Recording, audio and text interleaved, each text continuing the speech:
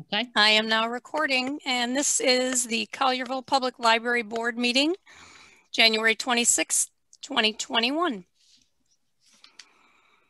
Okay, I'm going to go on and call the meeting to order at this time. I have 6 o'clock Apple time to begin our meeting on January 26, 2021 of the Library Board. Okay, and I will call the roll. Dr. Crawford? Here. Ms. Biddle? Here. Mr. Persons? Here. Mr. Stam? Here. Lisa, would you like to check and see if any other board members? Oh, Mr. Patton. There we go. We'll have to keep an eye on that waiting room. Welcome, Alderman Patton. He has mute on. Hey, gotta remember to push the space button. Yep. I just called the roll, and I will put you in as attending. All right, thank you. Okay. We want to go on to item number 3 on your agenda, approval of the minutes from the October 27th, 2020 meeting. Lisa, if you want to see if anyone. Does anybody have any additions or corrections to the minutes from the October meeting? No. No. Call for a motion. I make a motion that we approve the minutes from the October 27th, 2020 meeting without any corrections or additions. Seconded. Okay, motion carried. Okay, let's go to item number 4, introduction and welcome to new library board members. Thank you. Okay, I'm going to start by introducing Ray Biddle. She's down there in my left corner. I'm not sure where she is on your screen. We're so delighted to have 3 new board members. Ray, I'll introduce first. Ray was born and raised in Youngstown, Ohio. Her parents raised her family to be vigilant readers, building fond memories and a history with libraries that goes back to her childhood. Prior to her move to Collierville in 2017, Ray lived in Houston, Texas for 38 years, working and raising her son. She visited Collierville many times prior to moving here since her son and his family live here. She never thought she would move here, but as a result of Hurricane Harvey, the move was decided. Understanding the magnitude of the change, she realized the up-close and personal feel of small-town living versus the big city, hustle and bustle, get-it-done lifestyle. She realized she loves Collierville and has never felt so welcome living anywhere. She studied journalism and public relations at Kent State University, Ohio. She worked in a variety of marketing and editing roles with Chicago Bridge and Iron, BP North America, and retired after 17 years as CEO, Program Manager, and Creative Director of Watermark Studio and Publishing in Houston. She currently works part-time at Chico's in Collierville. It's the Collierville store, isn't it, Ray? Yes, Carriage Crossing. Lately, she's been helping her granddaughter with her virtual learning with Collierville schools, while her grandson, a Collierville High School graduate, is now an out-of-state college sophomore, also a virtual learner from home. She is an active Library Friends member, library volunteer, and is delighted to be on the library board. She stated her reason for desiring to serve on a Collierville board or commission so that she could provide representation and leadership in the community, which has welcomed and embraced me upon relocating from Houston. Welcome, Ray. Thank you. And thank you for your willingness to serve on the library board. Awesome. And then I would like to introduce Robert Persons. Robert was born and raised in various military bases in Japan, Hawaii, Alaska, and Virginia. His parents taught him the importance of reading from an early age. He attended the University of Alabama and graduated with an economics degree. He worked in customer service for Delta Airlines for 39 years before retirement. He currently serves as the treasurer of the Woods Homeowners Association. He moved to Collierville from Memphis in November of 2017. He is a voracious reader of nonfiction and has his own extensive collection of Civil War history. He is very excited to serve on the library board and was encouraged to apply by one of our staff members. He hesitated, thinking he may not be qualified, I assured him that the fact that he is a passionate user and lover of our library makes him qualified. He stated his reason for being interested in serving on a board or commission in Collierville as a desire to serve the community in an area I deem essential in providing educational resources for Collierville school children and provide educational and recreational resources for the adults of our community. Welcome, Robert, and thank you for your willingness to serve. Thank you. And then many of you, I'm sure, already know Alderman Billy Patton. Billy Patton and his wife, Dr. Amy Patton, moved to Collierville over 20 years ago, shortly after he was hired by FedEx to work in their new World Tech Center located in Collierville. He has been actively involved in the community and became a graduate of Leadership Collierville in 2008. Currently in his third term as alderman, Mr. Patton has served on the Collierville Chamber of Commerce Board of Directors, Bancorp South Community Bank Board, and several town boards, including the Collierville Beer Board, Design Review Commission, Heritage Commission, and the Town Library Board. So he's served on the library board previously. He completed an apprenticeship under the U.S. Navy in Ingalls Shipbuilding, afterward obtaining both a bachelor's and master's degree in computer science engineering from the University of Mississippi. 1998, he was the recipient of the Richard Grove Award for Computer Science Excellency.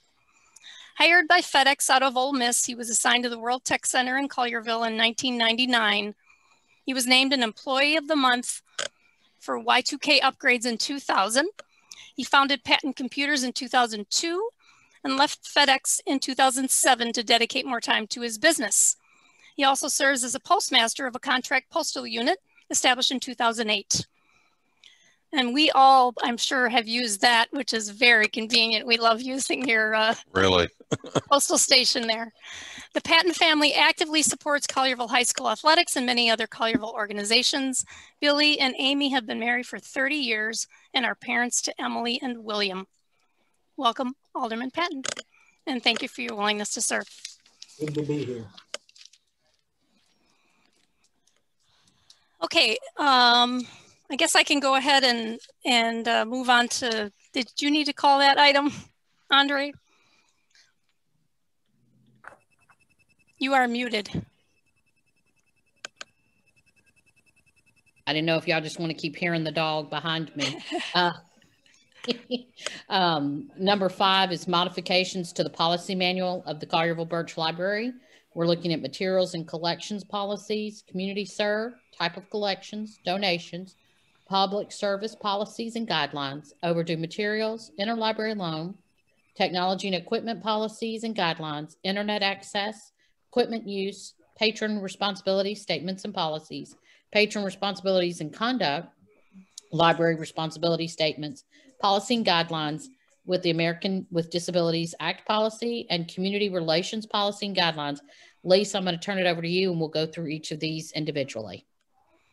If you mind, if you'll mute until we have discussion. Okay, I will just read the discussion parts just to tell you what we're going to be looking at. And if you had a chance to look it over ahead of time, as I mentioned in the last, at the last board meeting, I was hoping to go through the whole policy. I was able to get through it and make some of these. A lot of them were just little edits, things that needed to be updated. So here's what we're looking at. Language will be removed in community served section to be more generic. Name of the state library for visually handicapped needs updating. Donations and appraisal section will be revised for consistency. Wording will be added in the overdue material section. Wording updated in interlibrary loan section. Mobile devices added to the internet access section. Patrons are subject to the same policy using those in the library as they are to the public computers. The rate for our fax service will be added. Patron responsibility section has revisions and additions under beverages, firearms, sleeping in the library, use of restrooms, photographing, videotaping, and recording people. Young children policy has a slight wording revision and addition of Collierville after town regarding liability.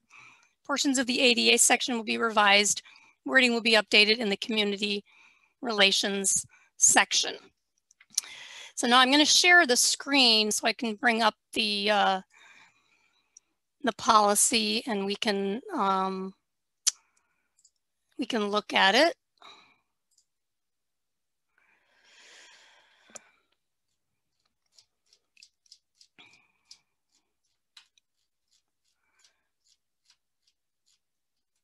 And let's see. First one is page 9. So some of this is just taking out language that is very specific that we would have to change on a very regular basis. As I said, I just want to tweak it so we can put it out on our website.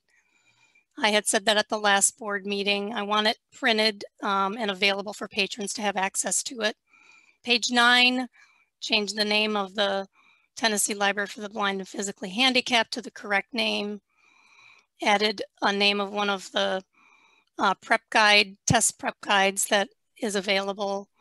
And we note that those first few on those few pages, as you said, it's something that would have to be updated. So for example, one of the first ones is like 25% or something like that, where it's kind of fluctuating. You don't want to lock a number into a policy manual that would cause us to keep coming back and revising it based on population or collection size or those types of things. Correct? Correct. And I'm going to go back, I have to go back to the waiting room and see if Cheryl is there. I'm getting iPhone XR. I'm not sure. I'm kind of hesitant about that. Okay, I'm just going to keep going.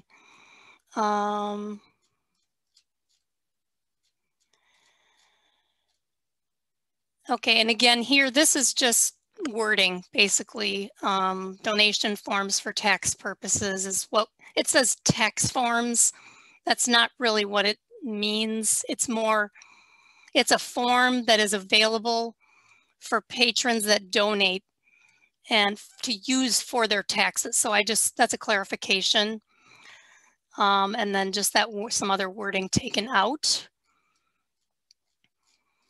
This is a section we revised at the last meeting, if you recall, for those of you that have been on the board a while. Let me see where I'm going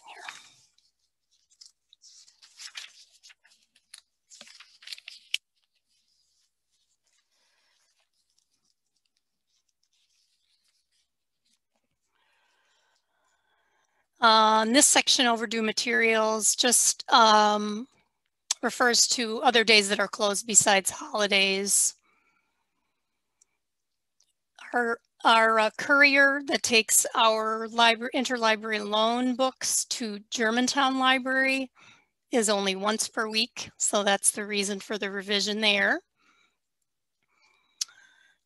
Page 20, renewals need to be requested for interlibrary loans at least 1 week before the due date. That's been in place for a while. And it was just inaccurate wording. Better if I go like this. Okay, and then we are on page 26. This was something when we had our new adult services librarian join the staff. She was wanting us to add this language. So we provide an open wireless hotspot. I asked Don Petrowski if I could delete that part, and he said I could. I didn't think it would be anything most people wouldn't understand. Maybe Alderman Patton does.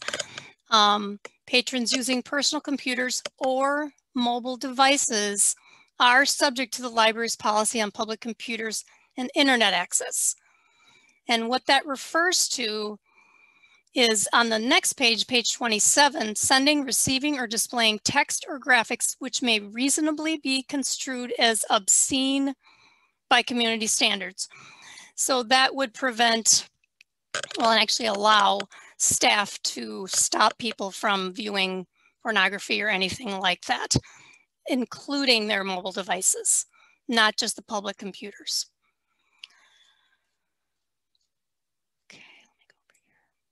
Okay, and then we're on page, equipment use refers to a $1 prepaid print card. We do not have those available. It was a long time ago that those were available and no longer are. Scanning and faxing are not available on our public copy machine. We do have scanning available. We do have faxing now that was just set up a couple weeks ago. Not quite ready to be used, but so I took that wording out and added faxing is available at the rate of $1.50 per page. Scanning at no cost to patrons. That's how we've had that since the beginning with the scanning, and we would like to leave it that way.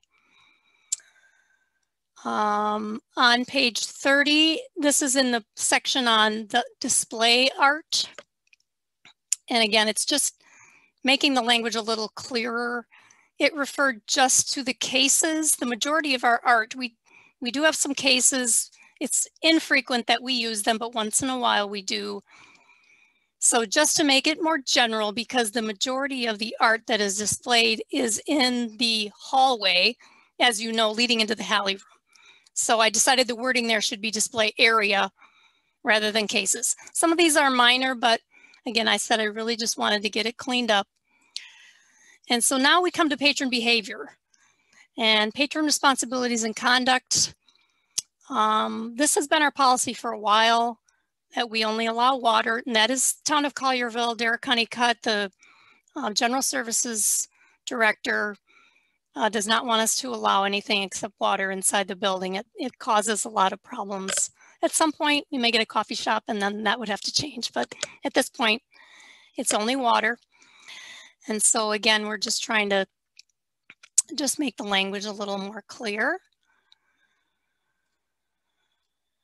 Okay, and then this section on patron responsibilities and conduct refers to the possessing a weapon. That is not allowed in public libraries in Tennessee. Now, I believe I talked through this with James Llewellyn, and I also talked to first Captain Albonetti and then Assistant Chief Jeff Ablin. And he was able to find the Tennessee code that refers to libraries, because I believe it was 2015 when the state of Tennessee allowed handguns to be carried in parks and public buildings. But the librarians rose up. So this was already in here, that they could not be allowed to possess a weapon. I just wanted to add the prohibition about law enforcement obviously being able to carry it in, and we get a lot of state and federal agents coming in, using the facilities sometimes to do interviews, just study rooms or a Hallie room. And so I wanted that in there, but I also wanted to be able to cite the code where it prohibits the weapons. And so Jeff Ablin was able to help me find where it was referred to. That kind of superseded that original law that they had made in Tennessee for public buildings. Any questions on that? I thought Alderman Patton, you might have a question on that. Okay. And the next section is about sleeping in the library. We've had a few instances where we've had to wake people up. We didn't really have a policy on it. So I took this wording from another library policy. It made sense to me. Sometimes, you know, the husbands will go in the magazine room and maybe take a little nap while they're just happen to fall asleep while they're reading a magazine while their wives are looking for books or something. That's not what I'm talking about. We've had patrons just collapse and stay for hours. Sometimes people, for example, if you do, there's a book called Library Security, a man named Steve Albrecht who knows a lot about what goes on in public libraries. Sometimes people that are overdosed on drugs will actually collapse as if they're sleeping. And so we just wanted to put that in there so that we're covered. We did have an instance in December where a man was coming in and using the restroom to kind of take a little bath. And so we added this section as well. The wording about photographing, videotaping has been changed so that it just makes a little more sense. Prior approval is required is what the language was before. And we wanted to change to visitors to the library may not photograph or record without such person's consent.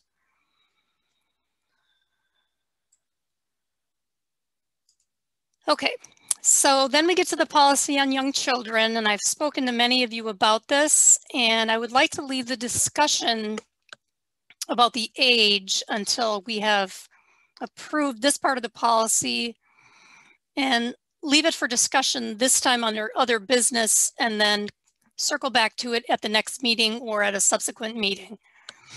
But there was one thing that was brought to my attention. So we have a couple programs where children are left here that are under 10 without the parents. And so we decided for those programs, for those that age group, we needed to have a permission slip.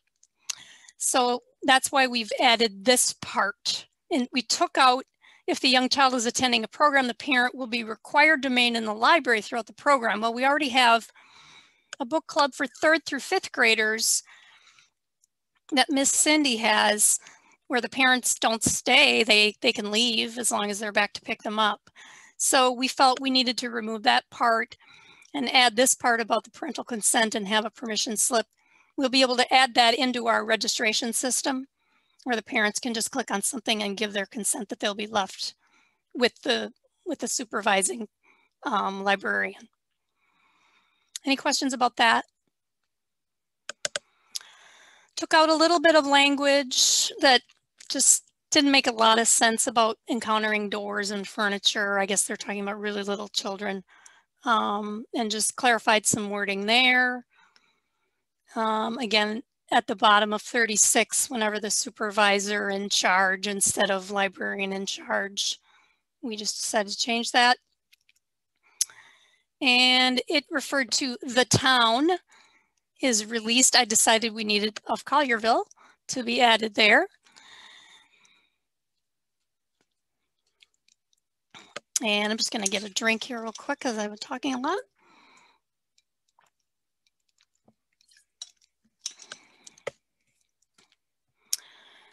And then there's some things in the section, the ADA section, where I just needed it to reflect really what we have available.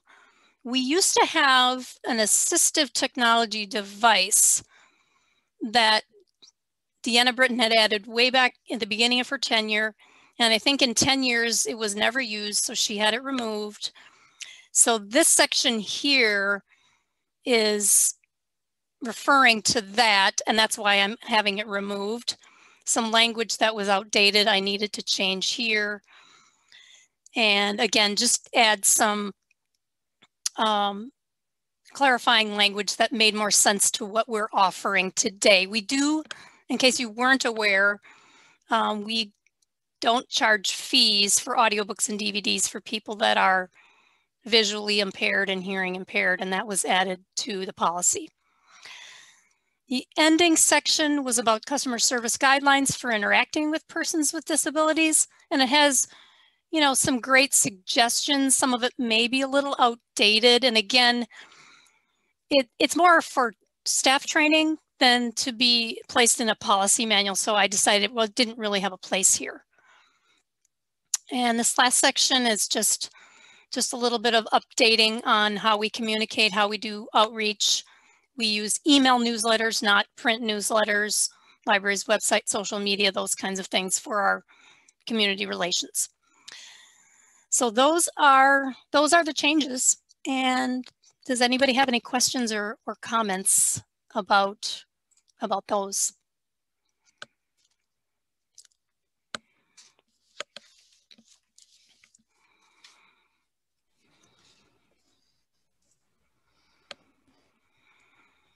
Did you want to call for a motion, Andre, or? Yes, at this time with no discussion, can I have someone call for a motion? Motion to approve. I probably need to read, do we need to read the motion? Yeah. Lisa, if you wouldn't mind giving us the rest of it. Since sorry about that.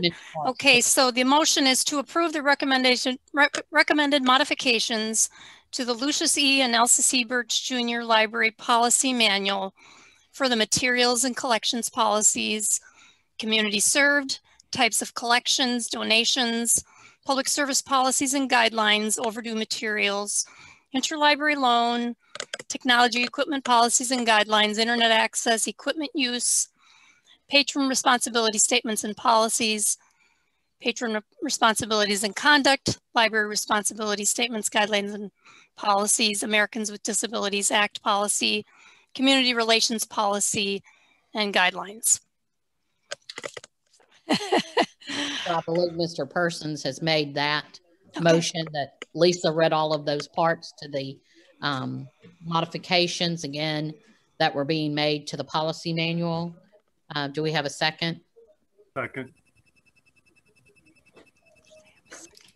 Okay, Lisa, if you want to call roll. I mean, call. Okay. Yep, sorry. All right. Alderman Patton. Is that a yes? Billy, yeah, he's on mute. Or yes, okay. Dr. Crawford. Yes. And Ms. Biddle? Let's see, I can unmute her. Yes. Okay. Mr. Persons, Yes. Mr. Stam. Yes. Okay, motion carried. Thank you so much. All right, so I spoke to most of you about my desire to review the minimum age of children that we allow in the library. And I would prefer to just discuss it tonight and then come with a recommendation the next meeting or the following, if we've had enough time to feel like we've come to an agreement. So let me just tell you where this all began. Everybody has said, well, what problems are you having? And my answer is that we're not having any problems with this, but my desire is to be more proactive. And I was reviewing the policy. My gut feeling, I guess, as a mom and a grandma is 10 is a little too young to have the minimum age for somebody to be left behind, potentially for, we were open 10 hours. It doesn't happen, but sometimes we've had situations, and I can't, say of anything recently.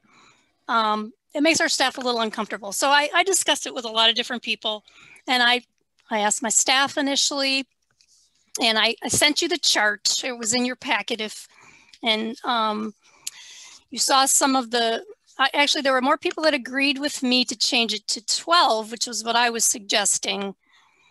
But I had some really powerful disagreeers and they had good reasons. So I felt it was a good idea for us to discuss it. So you can see on the chart some of the reasons for keeping it at 10. One of them was a concern about preventing children from coming in who would be responsible. And we were able to name a few. Some of the neighborhoods that are close enough to the library for parents to come, for example, or children to come, for example, on their own and maybe get their summer reading prize, sign up for their minutes, which is not necessary now for the signing up for minutes anymore because we have an app. But there are times when it would be okay for them to just come and pick out a book or, sit and read for a little while. One of our illustrious board members, that would be Dr. Crawford, asked the, good questions. Who's it going to benefit? And who might it hurt? So she felt we really needed substantial evidence to support it because as board chairman and you as board members might have to back it up if a parent didn't like it.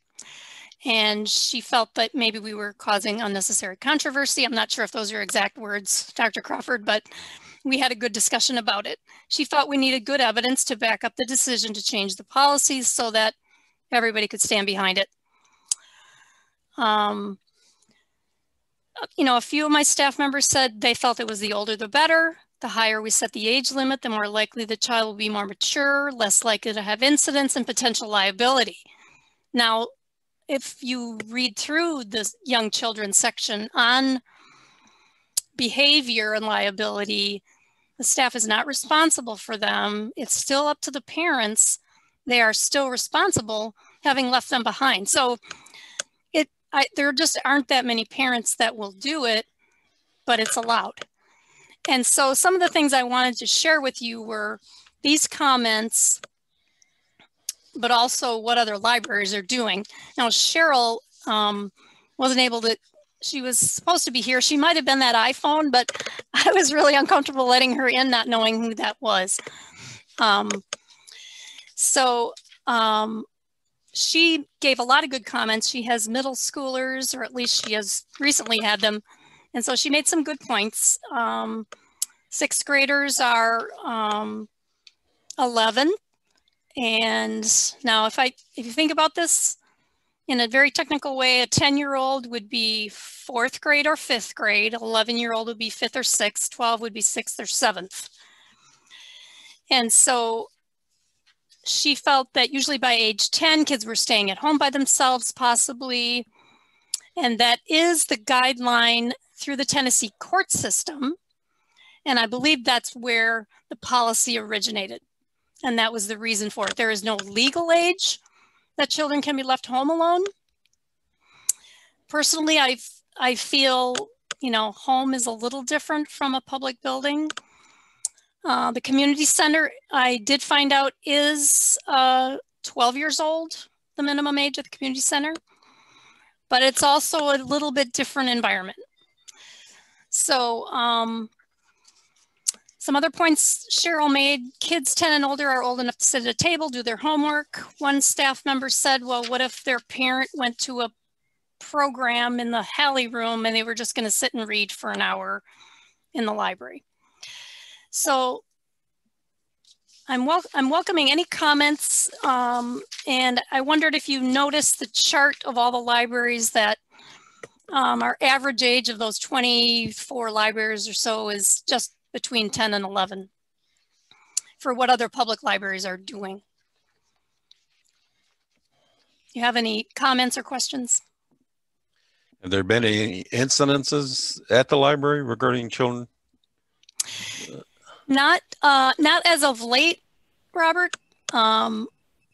Julia pretty much handles things. Sometimes kids will get restless, and so it kind of gets noticeable. Of course, this year has been an unusual year, so they're not recent memories. Now, we did have a man who was sleeping in his car and let his kids come in the library, and a staff member had to go out, and they must have been less than 10. And so we did have him come in, and he really just didn't understand what he was doing. Another mother did drop her children off that were 11, but then 2 kids under 10. And now they do, if there's anybody under 10, they have to have a 16-year-old caregiver or older. So that Julia was able to call the mom and tell her she needed to come and pick them up. Those are the most recent ones we've had. We used to have a brother and a sister who used to fight with each other in the evenings after school. And so my main concern would be a 10-year-old or an 11-year-old wandering off out of view, or go through the doors and go outside. And the parents come back and start raising Cain about, where's my child? Well, and that's on them. Yeah. Okay. And that's the unfortunate part. Mr. Alderman Patton? Whenever I was a 9-year-old in Pascagoula, that was where I got my first library card. And from 9, 10, and 11, I learned about Eli Whitney. I loved the biographies and autobiographies. And we were allowed to check out six books at a time. And I would ride my bike up to the library and put a rubber band, a big elastic strap around, and put them on the back of my car. And there are some responsible, and other than some late charges, I think I did a halfway decent job, but I don't know if there would be some way that once a year, I don't have a problem with you going up to 12 years of age, but maybe once a year having a program put into place that if you were between the ages of 10 and 12, you could come and take a short course, which would be like a held in the Hallie room by a staff member, explaining what is to be expected of a 10, 11-year-old.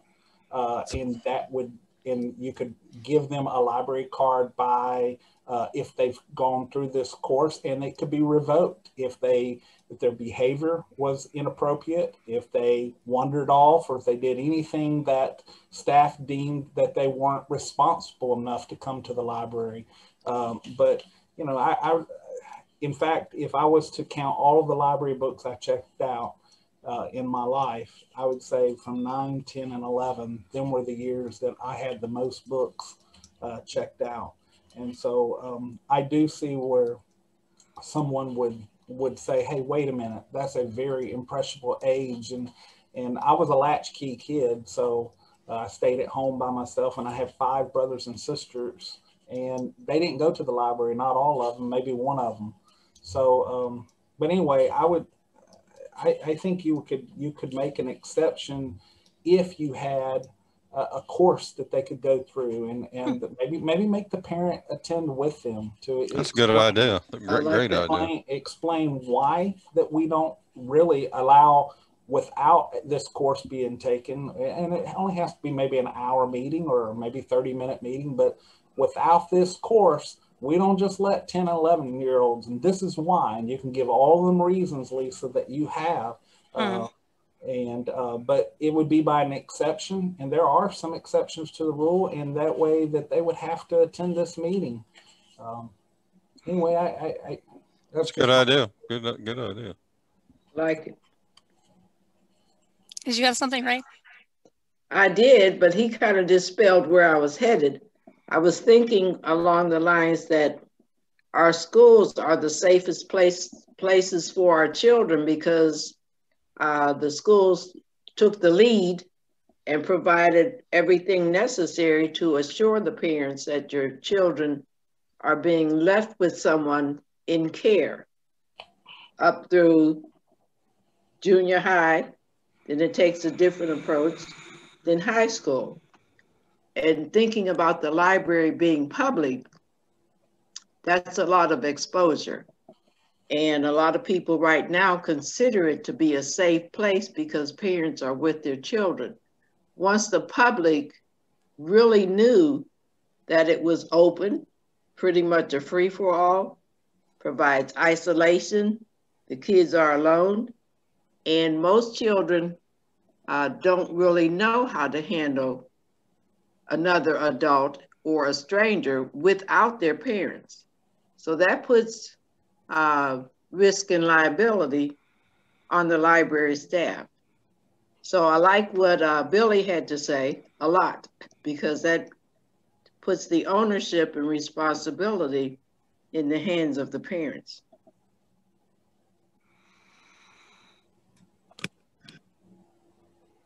Anybody else? You did say that the library, irregardless of, I agree with what Ray was saying, but the library holds no responsibility if you drop your child off. But you know how that goes with the parents. So, yeah, somebody's going to be at fault.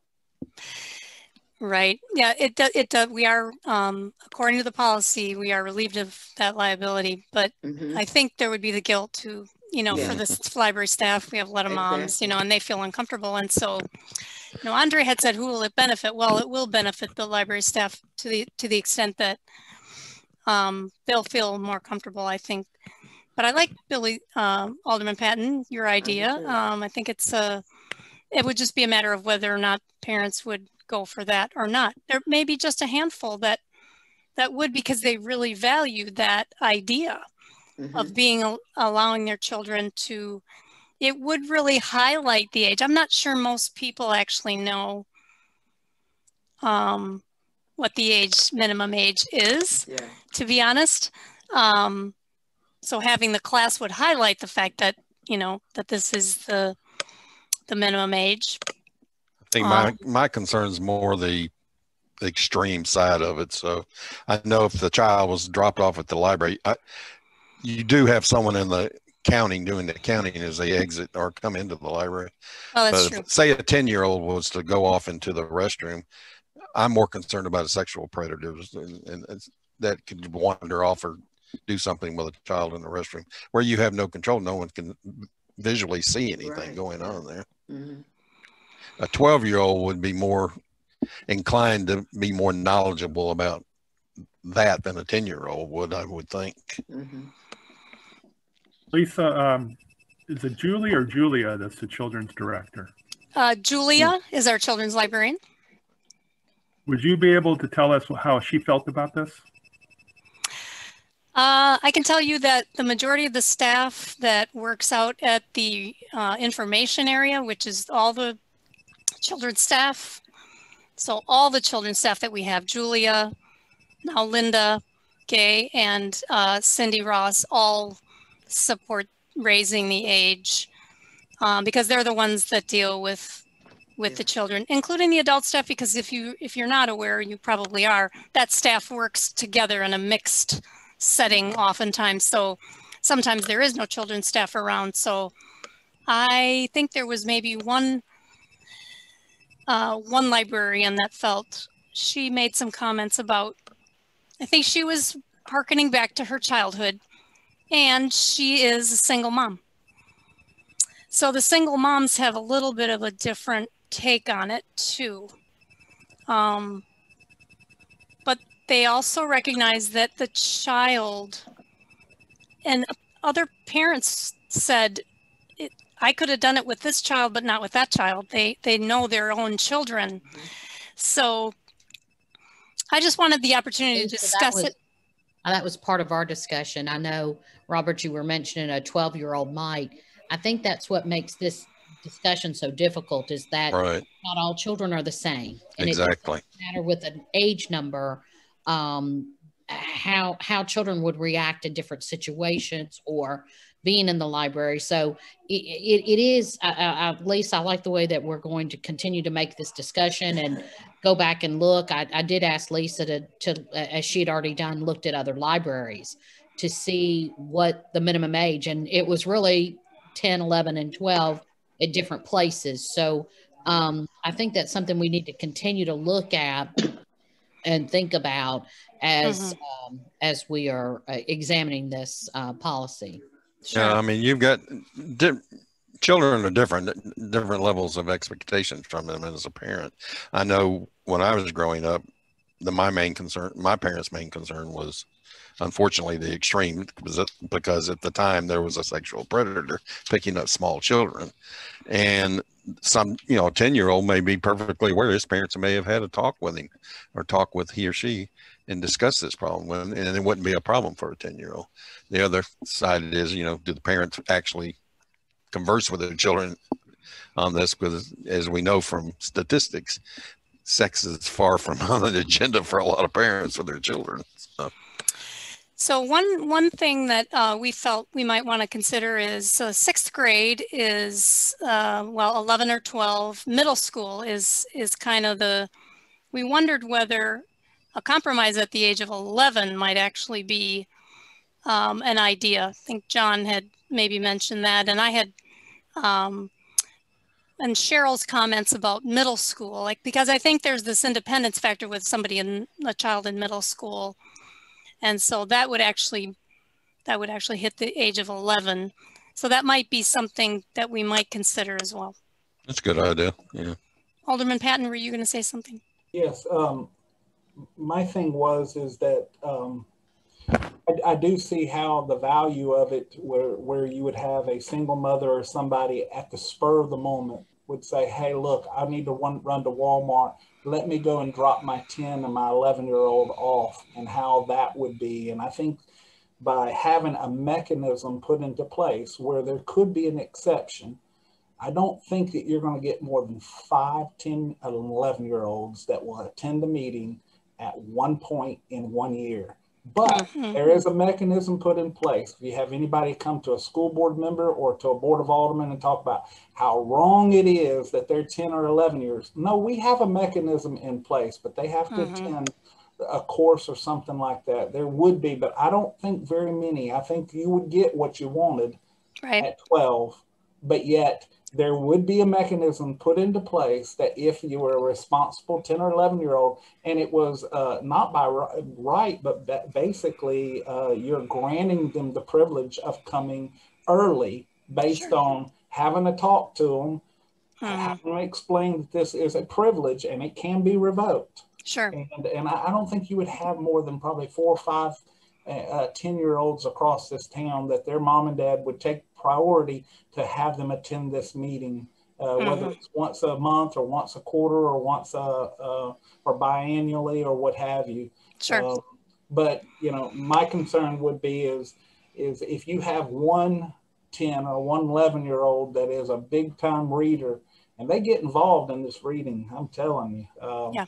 I sat at the Crosswinds PTA and watched them, how many books them kids were reading, and I couldn't believe it because I thought I was a reader, but I'm not a reader compared to some of these other kids. So, yeah. But anyway, okay. I look forward to the continued discussion on it. I think 11 is a good compromise, though. So. Yeah, and I like the idea of considering a course. That's definitely something to run through my staff and see what they think about that, because I think we have identified that there is definitely a group of kids that can benefit from being here independently. I can't get over the Mid-Mississippi Regional Library System is age 6. That must be. Yeah, there were some, well, Emily put this together for me. She found some that were 8 years old and then some as high as like 17. And yeah, it was just all over the map. So very interesting. 17. That's that's an adult. Well, and I think that I'm sure it might have to do with their location. I think that Collierville is a little bit different than some of these other places as well. Okay, well, any other discussion on that topic? Otherwise, I'm going to take us into a staff update, and I'm going to share this PowerPoint with you that I had sent to you. And I know it's getting close to 45 minutes here. I don't want to take up too much of your time.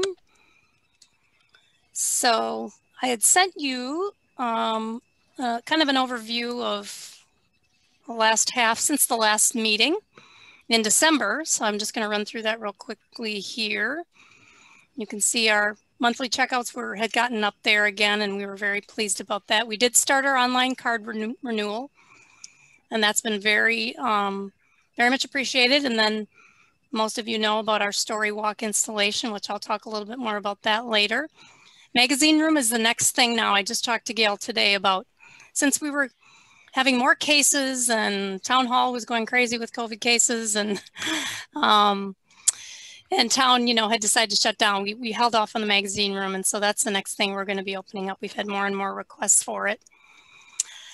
And then I just wanted to talk to you a little bit about the trend happening in our library. This represents the circulation of our print items versus our e-circulation.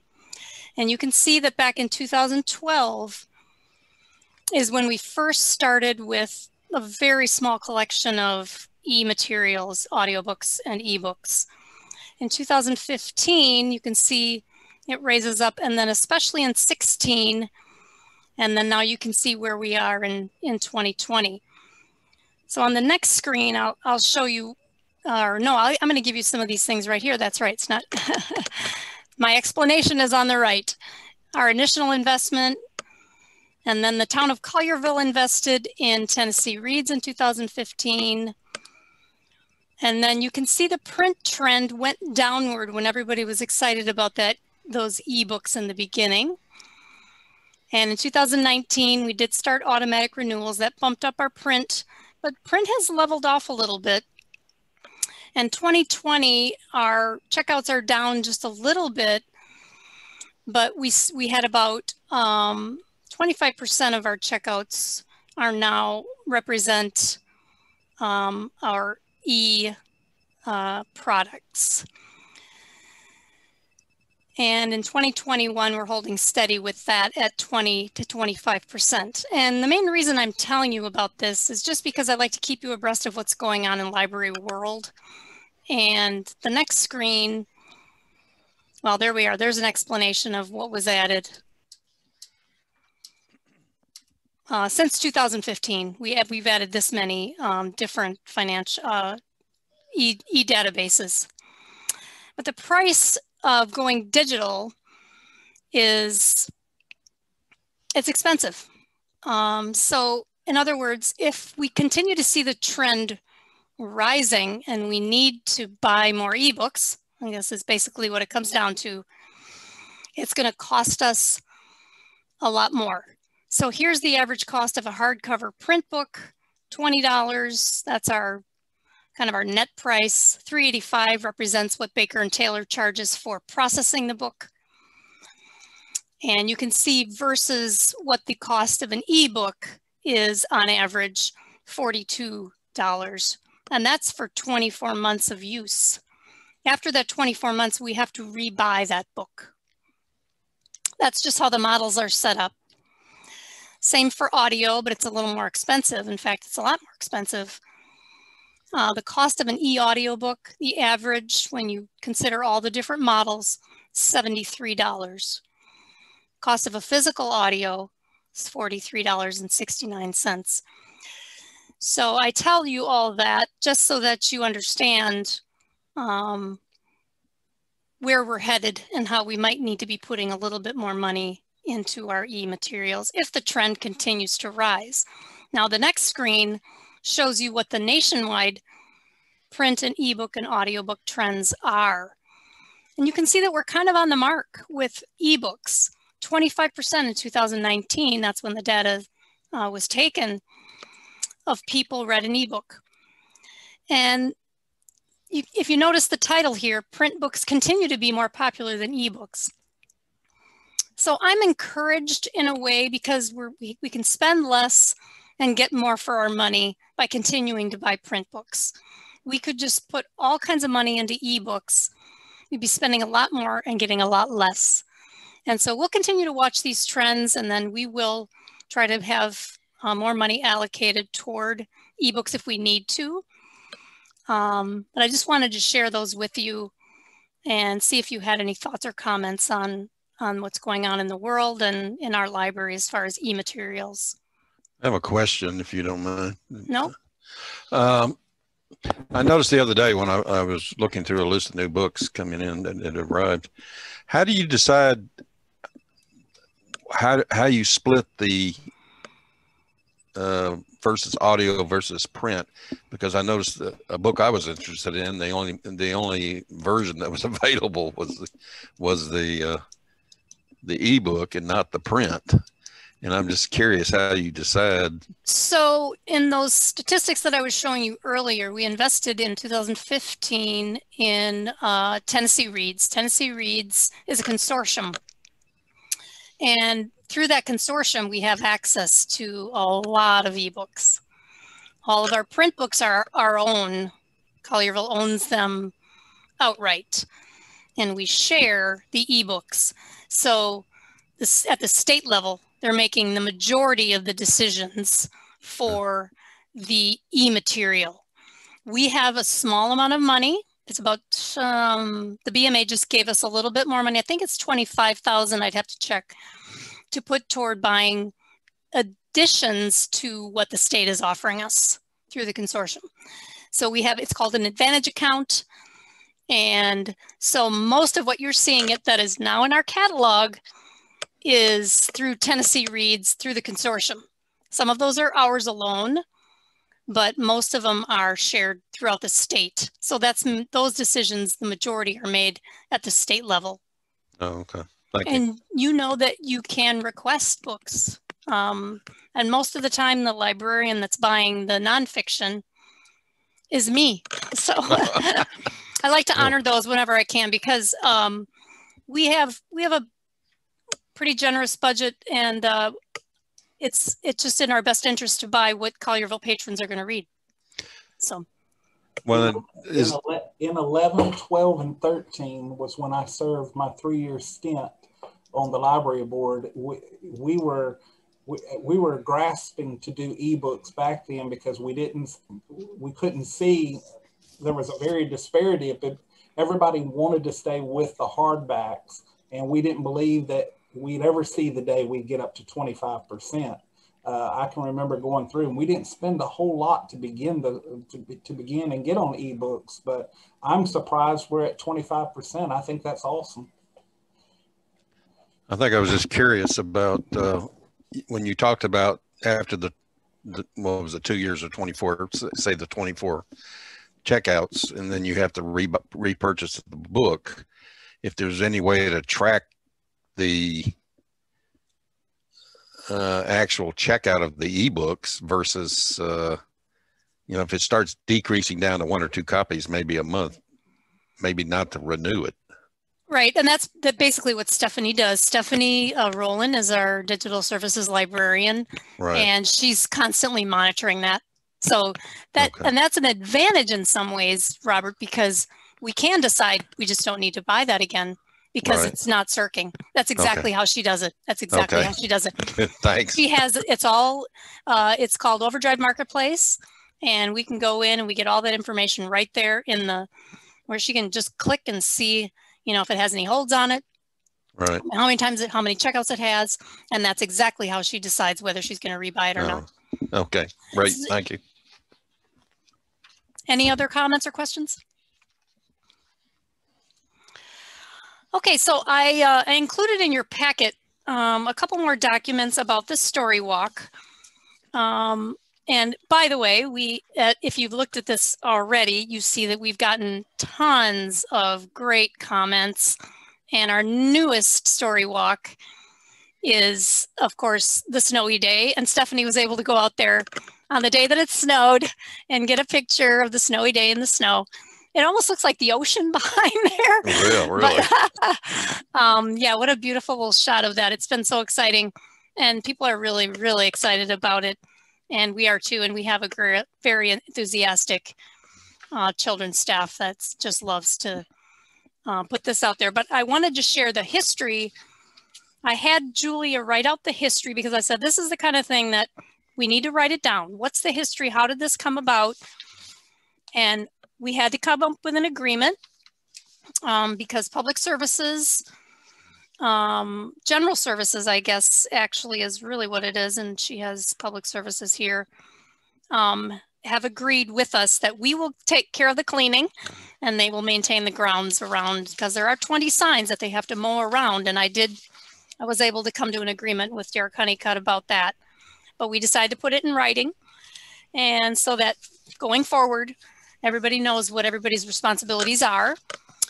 And the last library board meeting, there was a suggestion made that we possibly, because we were doing Polar Express, which emphasizes Christmas, that maybe we consider books about other faiths.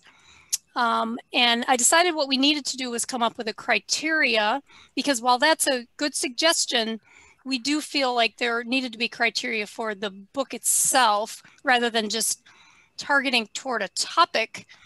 We wanted to make sure it was good literature. So that's what the criteria we established with a discussion with the staff, that we're aiming toward high quality children's literature, award winners preferred, and you can read the rest of the criteria. Now, if there is a religious book of anybody's religion that meets the criteria of being high quality literature, then it would be considered.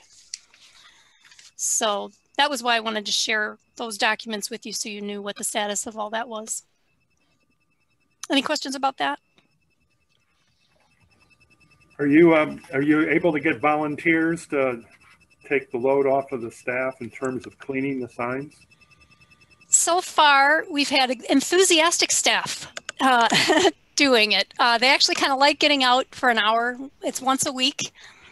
Julia, she's a pretty hardy person from Northern Illinois who grew up on a farm, and they've all been great. And so at some point, it is, I believe it might be one of the teen volunteer duties, but I don't know that we've had anybody volunteer for that yet. We haven't been accepting as many volunteers because of COVID. And so once we start getting more volunteers, it's possible that we can assign that as a volunteer activity. We do want to make sure it's quality work because, the town of Collierville has very high standards for its parks. And so we want to make sure that we're meeting that standard. And as I said, some of the staff is enthusiastic about getting out for an hour and just getting a little fresh air. Okay, so just an update on COVID. We were on hold, the magazine room, but we're ready. And then Thanksgiving, we were ready. Thanksgiving came and the numbers cases rose. So we're going to get back to that. As you know, we were closed there for a while after Christmas. We did curbside, and that was a challenge for our staff. I did have a comment from a patron requesting the library be open that was sent to Stan Joyner, the mayor. And I responded very enthusiastically that we were very ready to be open. We were just waiting for the okay to do that. We limited it to 5 checkouts. And I actually thought we were going to still be doing curbside when I had this meeting. And so that's why I'm sharing this with you. Some nice comments about the curbside. People really did appreciate it. But we are happy to be back open again. It's safer for our staff. I did have a concern about the staff members walking outside and having to go up and down the curb, and it's just not our normal service model. So I can tell you from using it, I appreciated it. That's great. That's awesome. All right. And then I wanted to let you know about the donations from the last quarter. As most of you know, if you read the minutes, I had changed the policy or the procedure really on accepting donations. The BMA has to accept the donations in order for them to be, put in our budget. The library board, I think we realized it was May language in the state bylaws. So I decided to make it more efficient. We would accept donations at the BMA level, and I would tell you. In fact, I think this was accepted at last night's meeting of the BMA, where normally we would have to wait till after the library board meeting. And sometimes there wouldn't be library board meetings. And so it's just more efficient this way. Just some programming notes coming up. We're still doing virtual story times. And Julia has enlisted Bright Star Touring Theater for a live performance of George Washington Carver and Friends. And there's a soap bubble circus coming. We'll see what that's all about. They don't have a date for that yet, and they're in the middle of planning summer reading. And here's what's going on with the young adults, the teens. Blind date with a YA book.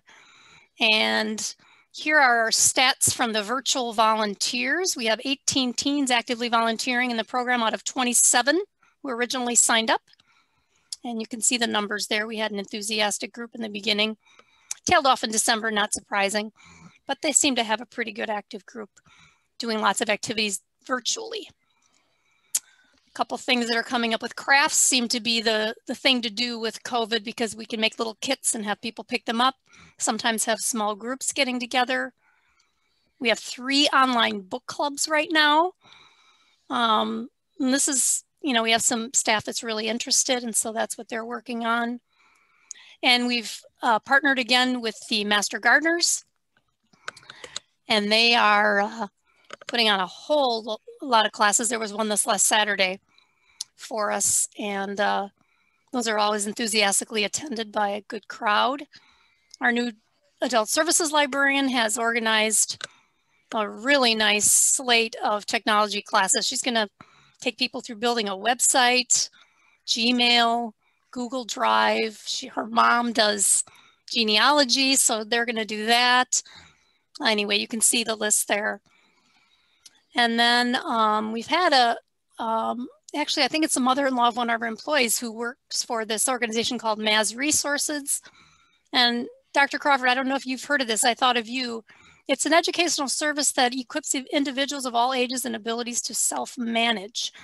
And she's been doing quite a few sessions on Mondays. So you can see what they are there and some of the things she's covering.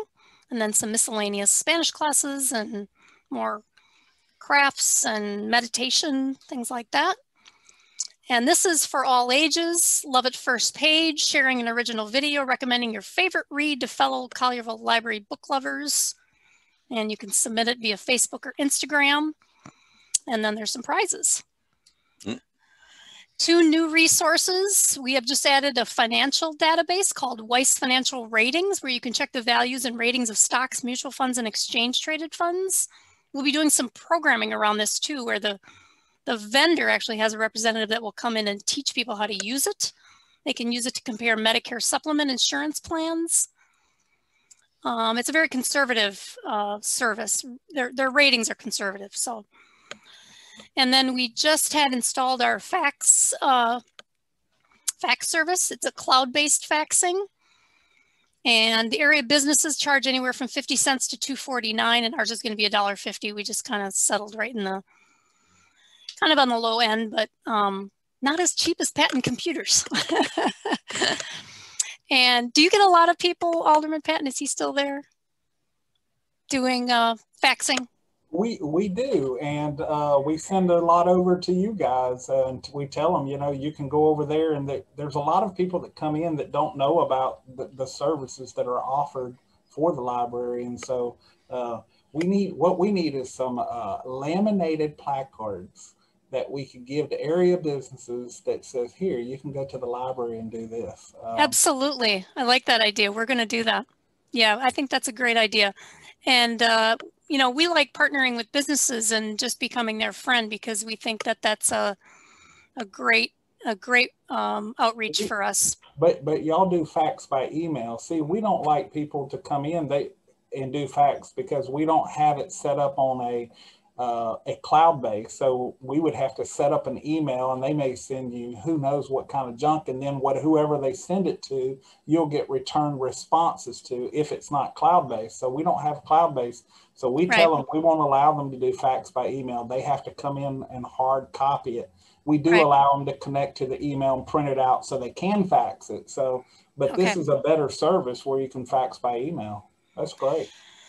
Yeah, so we're just waiting for our coin machine money to get through finance. So that's the only thing we're waiting on. And it was actually just a slight addition to an already existing document station that we use for scanning. So we're hoping it works. We'll see. We're always worried whenever we add something new, how is this going to work? And let me know if you want us to go up on our rate so that we can drive it back to you. Okay. All right, we'll think about that. I'll let you know. Okay. Yeah, so anyway, that's the other things that we offer at that same location, as you probably know. I think, Ray, you've come in and used some of those services before. Mobile printing was recently down. It's back up and running again if anybody is needing that.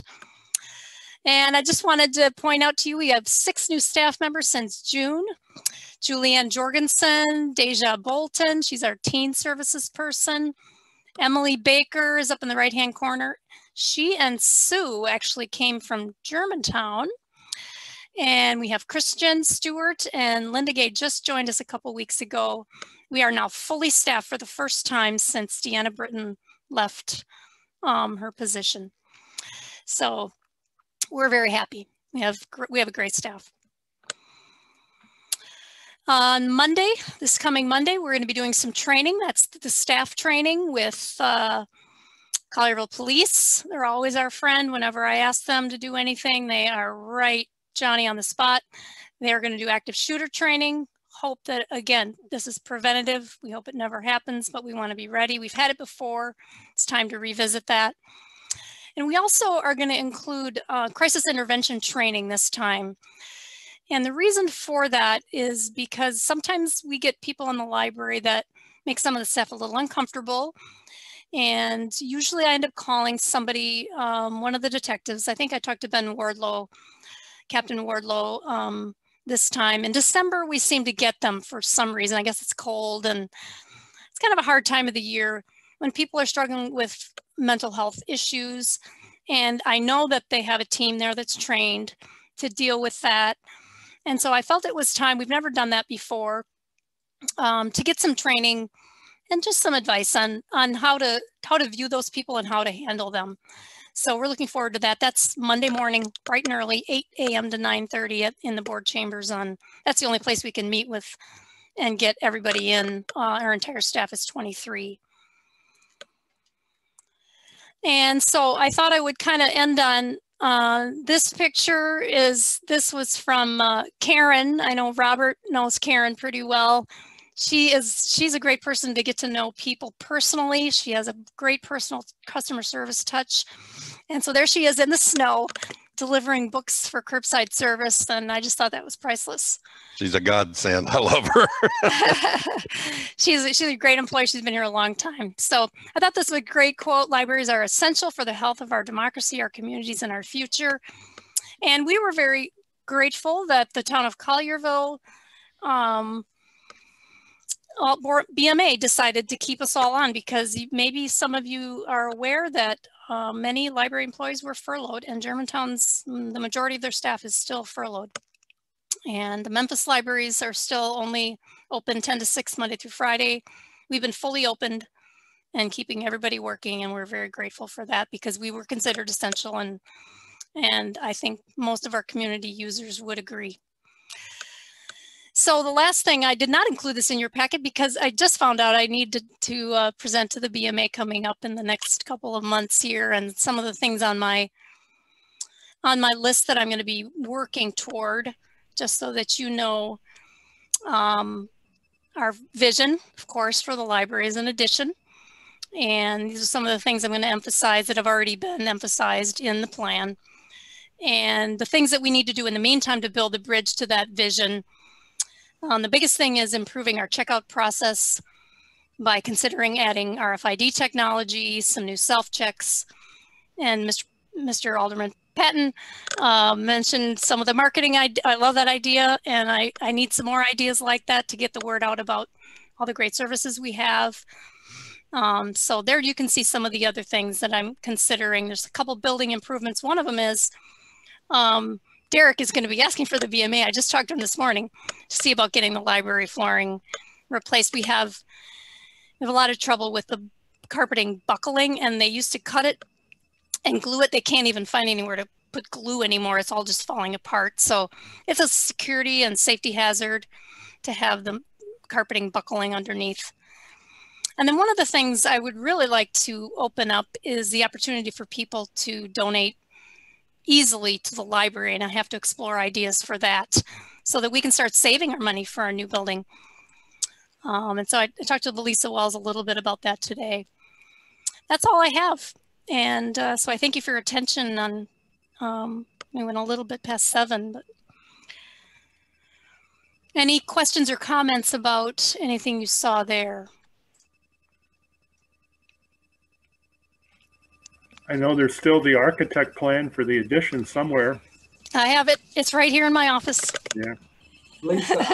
Lisa, I look forward to hearing when you meet with the BMA about the additions and where you give yourself in a 3 to 5 year plan of the need with, if we go further on in this pandemic, for its meeting spaces and open spaces and what have you. There you go. That's the door's open. There you go. Okay. I'll be calling you. Yeah, meeting spaces. And so that is, you know, I wish we all had the crystal ball to see how long this is all gonna last. And you know, an outdoor space behind the library would be really nice now. You know, we talked about that many times this summer, how nice it would be to have an outdoor space for us to have some programming. That could be a, you know, collaboration with the parks. You know, and so that's one idea for you. But I'll work on that. Looking forward to it. Okay. All right. That's all I have. Thank you for all the details, Lisa. Very nice. Really? Thank you. You nail. Thank you. You're welcome. My Great pleasure. meeting. Thank you for coming and taking the time to be here and participate on the board. We really appreciate your care and concern for the library. We had some, you know, we had a few applicants, and I said, this person needs to care about the library. That's the most important thing. Mm-hmm. Well, great meeting, and we will call this meeting for an adjournment at 7:14.